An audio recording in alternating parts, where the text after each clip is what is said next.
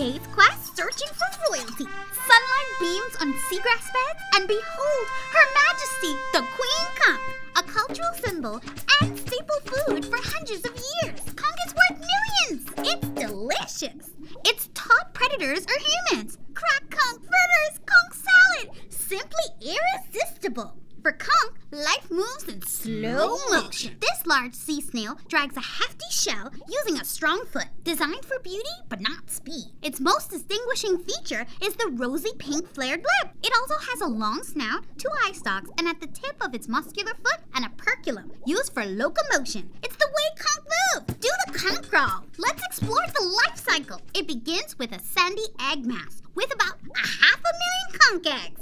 After hatching, tiny larvae, called veligers, drift on ocean currents, then sink to the seafloor, where something amazing happens: metamorphosis. Juveniles bury themselves in the sand for an entire year. When they emerge, life continues in seagrass beds. It takes time for the queen to mature, 4 years plus to be exact. Remember, the lip flares and becomes thicker as they mature. Warning, we're in danger of overfishing to extinction. Conch are slow-moving and slow-growing, so let's give them time to mature. Buy only matured conch with a thick flared lip. Long live